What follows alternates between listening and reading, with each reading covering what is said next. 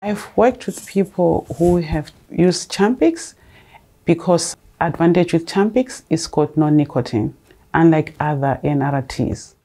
Champix works inside your body by blocking the receptors from the brain that give signal to the chemicals in the brain. With Champix, you go to your GP and request to go on Champix.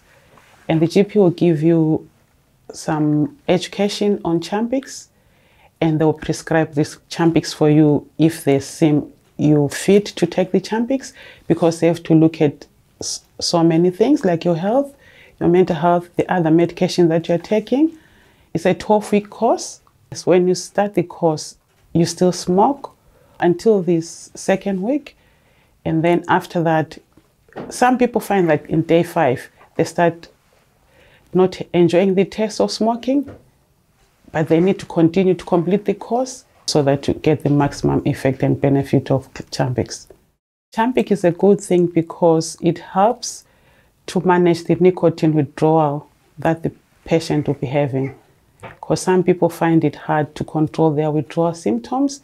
There's some withdrawal symptoms that I'm talking about, maybe it's being irritable, restless, headaches. So Champix helps them to manage their withdrawal during the time when they're trying to stop smoking. When you're taking Champix, you need also to get support from family, from your GP, and also you should try to practice some other distraction techniques. You delay, when you want to smoke, you can try and delay smoking, or distract yourself, try and do something so that you don't feel like smoking. But we've seen some research where people find in day 3, day 4, they just lose interest of wanting to smoke.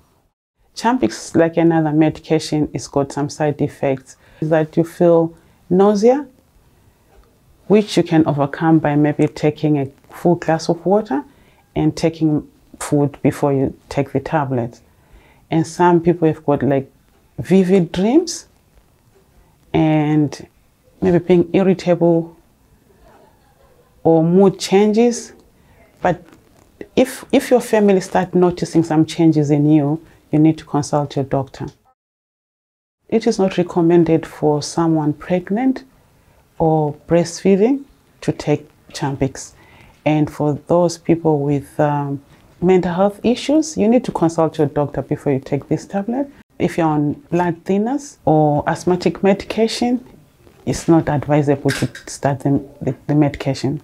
If you've got other substance issues, you need to consult your doctor before you commence Champix.